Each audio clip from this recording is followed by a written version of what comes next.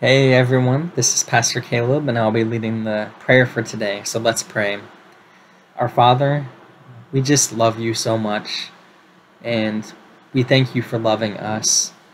And you tell us in 1 Thessalonians 5:16 through 18, rejoice always, pray without ceasing, give thanks in all circumstances, for this is the will of God in Christ Jesus for you.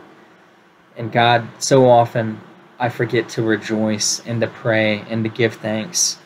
And I just pray that you'd help us and change our hearts to become more thankful people. Help us to rejoice in everything and open our eyes to see that you are at work in every situation, no matter the good and the bad. And open our eyes to see the hurting and the lost and the broken, that we are able to pour out our love and grace to. Help us to find ways that we can be a light in this dark world so that people can know the truth, the greatest truth of Jesus Christ. And we thank you for sending Jesus to die and to raise from the dead for our sins. Help us to walk with him every day and to make him the priority in our lives. Even if we have to set aside other important things, there's nothing as important as spending time with you. So continue to draw us to yourself, continue to change our hearts, and continue to give us opportunities to be a light during these dark times. And we thank you for hearing our prayers. Thank you for your grace and your mercy that covers all of our sins. And we pray all these things in the precious name of our Lord Jesus Christ. Amen. Hi, how are you? This is Pastor Tim, and I'm so glad to be able to share some devotional time with you all. Today's message is from Luke chapter 2. Luke chapter 2. Now, Luke chapter 2 talks about the birth of Jesus.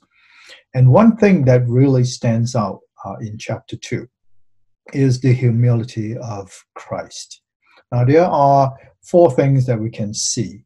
Number one is that he became a helpless baby. In verse 7, she gave birth to her first son. The Almighty God, the Creator, our Savior, came as a helpless baby. He needed Joseph and Mary to take care of him. He became a helpless baby in order to help us. Are we willing to receive his help? And number two, he was born in a manger. And in verse number 7, wrapped him in clothes and lay him in a manger. There was no room for him to stay in the inn. Now, the majority of us were born in a relatively safe and clean place. But think about Jesus, and he was born in a manger. He became poor so that we can become rich in God. Do we have room for him in our heart today? And number 3, he was visited by those lowly shepherds. In verse 16, so they hurried off and found Mary and Joseph and saw the baby lying in the manger. Now, those shepherds during Jesus' time, their social status was the lower of the lowest. And they were poor, and they were dirty and smelly, and even their testimonies were not accepted in the courts because people, they did not trust them. But it was this group of shepherds who visited Jesus when he was born. Now, they had nothing to offer to Jesus, and all they could offer were praises to God and also their testimonies. And are we willing to offer our praises and testimonies to God and to this world, to tell the world that how Jesus has changed our lives?